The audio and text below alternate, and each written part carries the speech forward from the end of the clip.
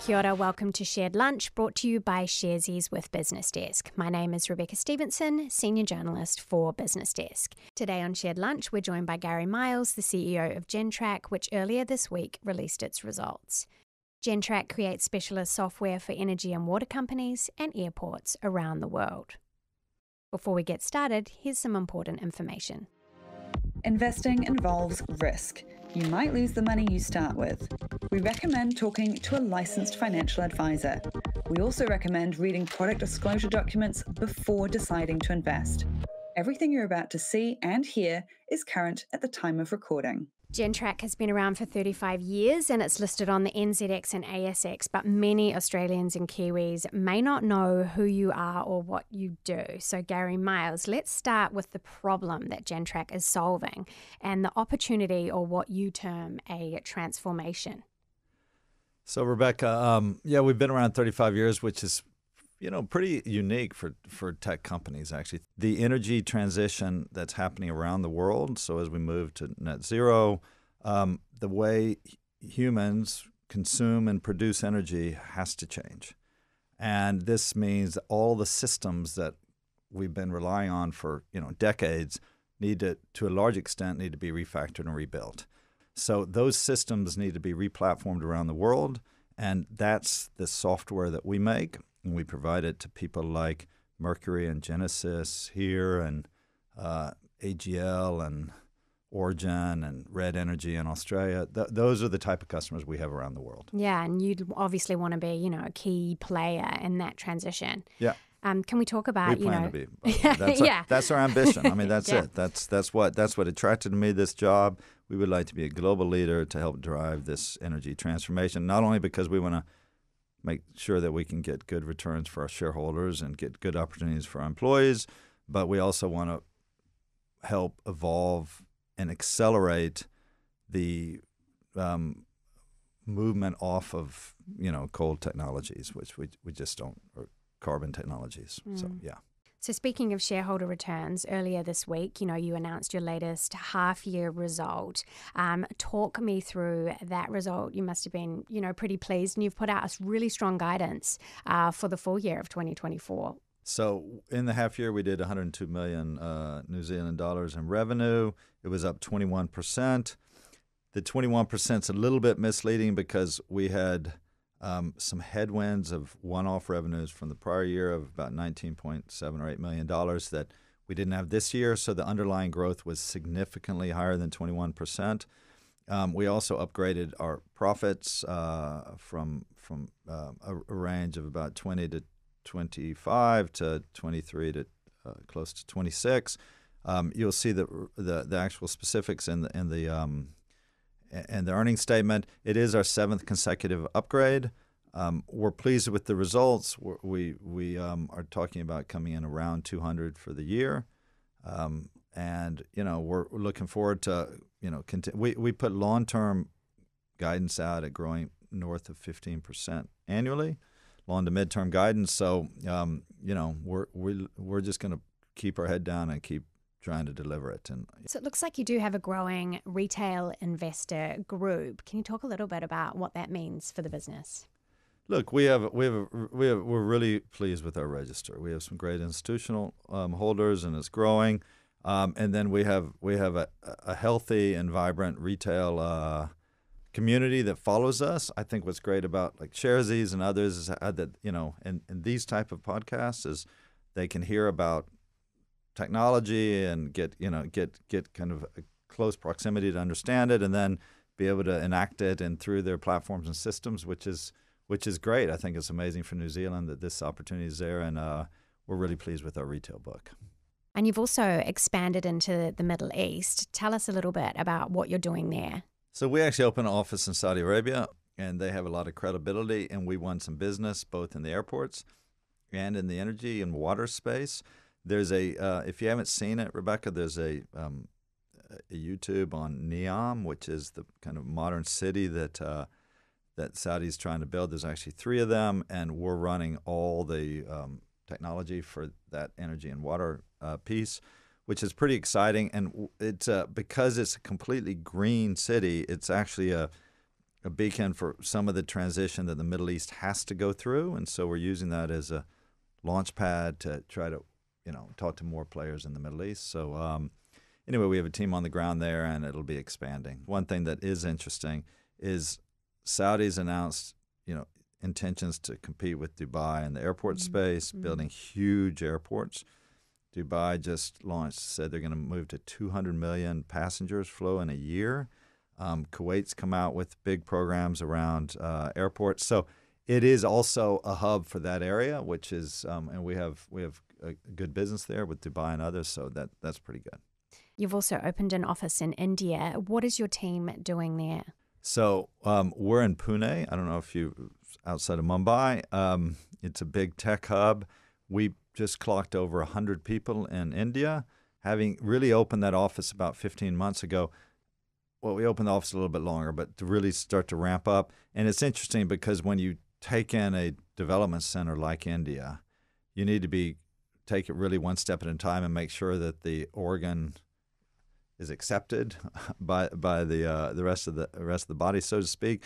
So India is starting to really, really have an impact, and we're leaning more into it for a lot of testing, a lot of the delivery capabilities, and that will probably grow disproportionately to some of the other areas because we want to get to scale there, but it's going really well.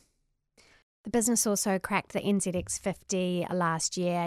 What does that mean for you and for the business? And what are your next goals? Look, I'm mostly focused on customers and our people and building the business, and then I kind of think the results come on the back of that.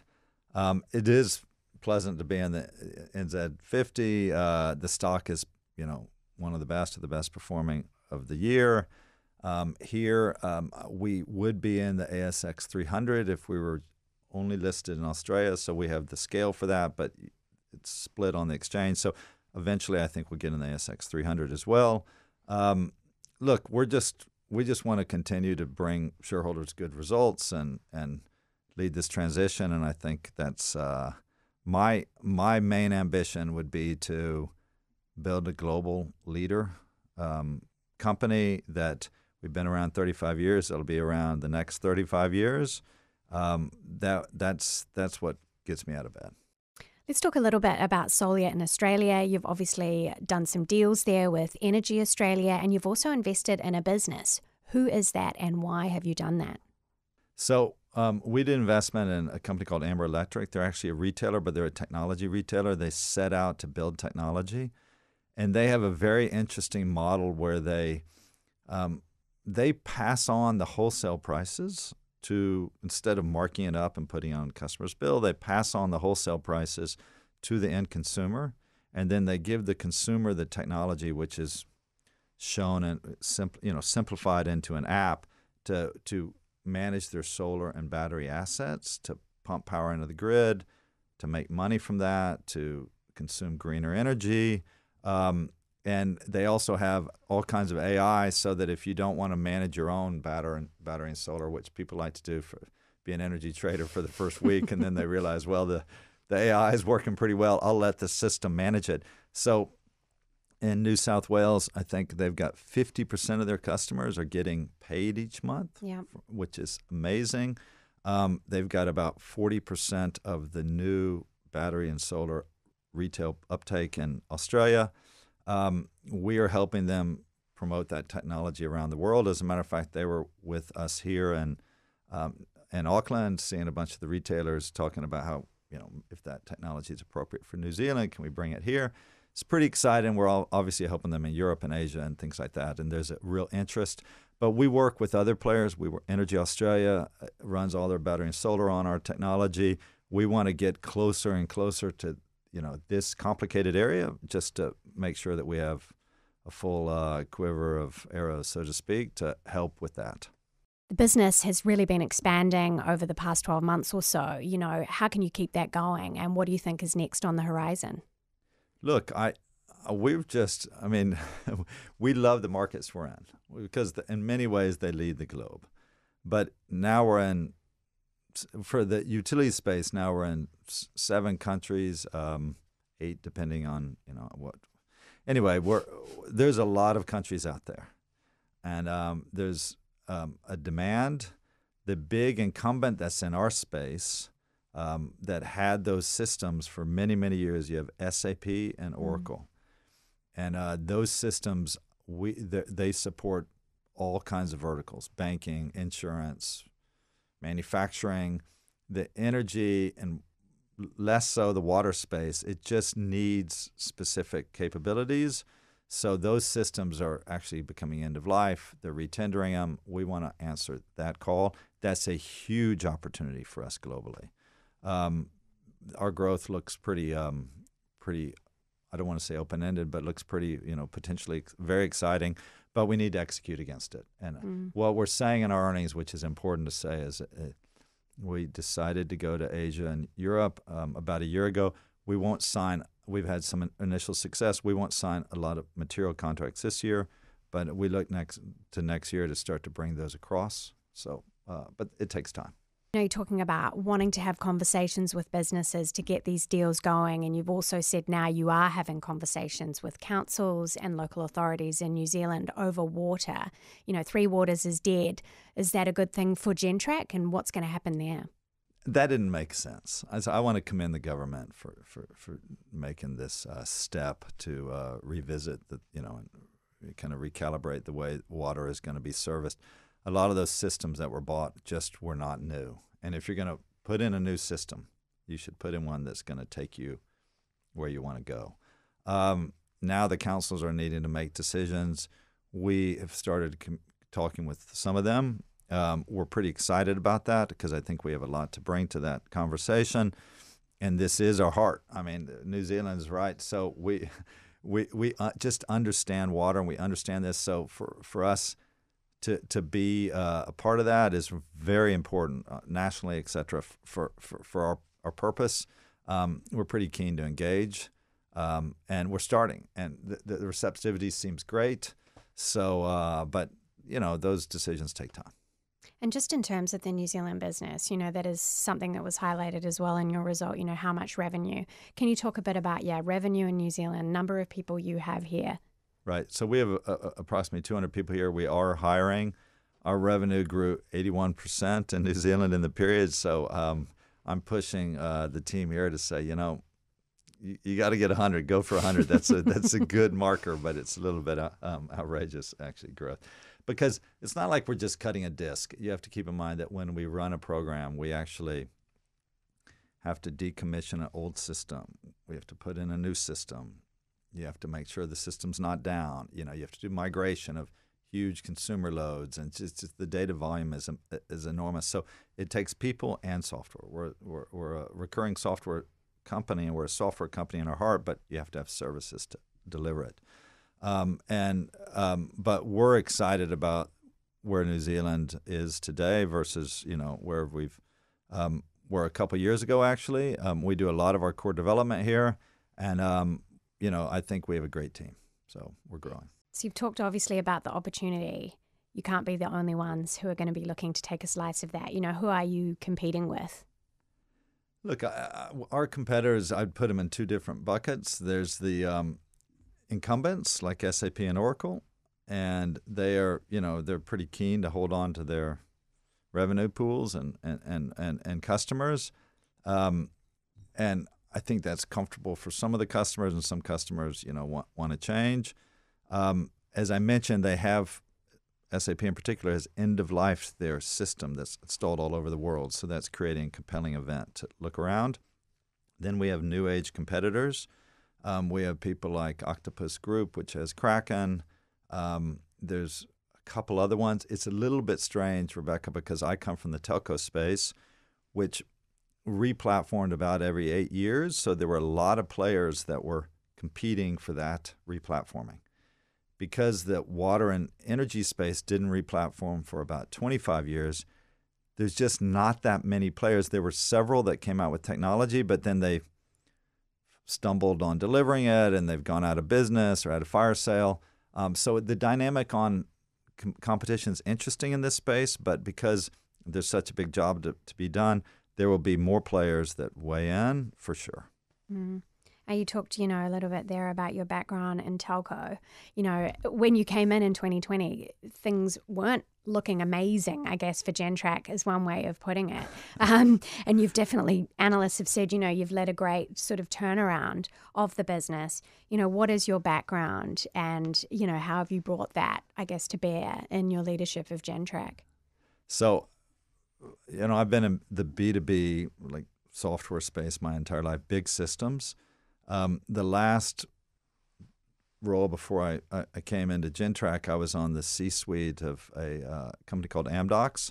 We also did billing and customer care, which is similar to this, but for the telco industry, and we were, by far the largest. We did about 20 to 25% of the world's telco revenues, AT&T, Vodafone Group, Singtel Group, all of those ran on our systems. Big business, NASDAQ, $4 billion revenue business. It's pretty similar. The technology is different, but how to sell it, how to service it, how to deliver it, how to run programs around the world is pretty similar. So we were fortunate that I was able to bring a lot of that knowledge and bring some people from that space that could help us. We have had a turnaround, but we've had a lot of help. I mean, the team's amazing. By the way, our chief operating officer ran delivery for Amdocs. That he managed 6,000 people at Amdocs. That transformed all those companies I talked about. We just brought in Mark Rees, who's the ex-CTO of Xero, who's a technology specialist. Our CFO, our chief people officer, our general managers, super strong team. Our marketing. So I feel really pleased and fortunate to have been able to bring this team together, and I think they're one to bet on, and people I really trust, actually. Yeah. In this, just the period that you've had, what do you see as your best success so far? And coming to perhaps the end of your time, what will you say has been a success if you look back at Gentrack? It's hard to put, Rebecca. It's hard to put your finger on one thing. I think it's always a constellation of different things. We also, I think the first one is choosing an industry that's on the rise. I mean, you can't create waves in the ocean, but you can ride them. This is the biggest program on the planet. So those companies that perform well will outperform the market. Those companies that lead should smash it. My objective, once again, is to create a leadership position that's going to – so the next 10 years – the industry will re-platform, and we would like to be one of the leaders that does that. So there's a 10-year growth, and then after that, you're the incumbent for the next phase, and we'd like to continue to stay in front.